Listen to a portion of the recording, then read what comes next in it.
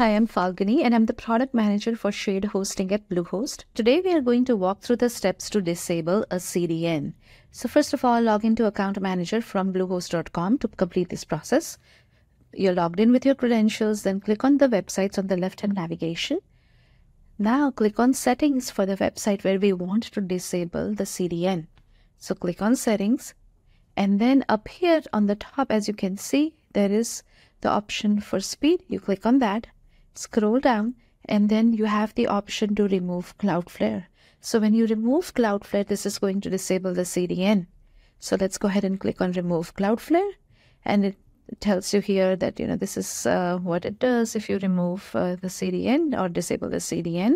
So we are going to go ahead and click on Continue, and as you can see, it says that Cloudflare is being removed. It takes about an hour, and then you'll be able to see when you come back here, you have the option to add Cloudflare. It will be removed from this particular site. Thank you.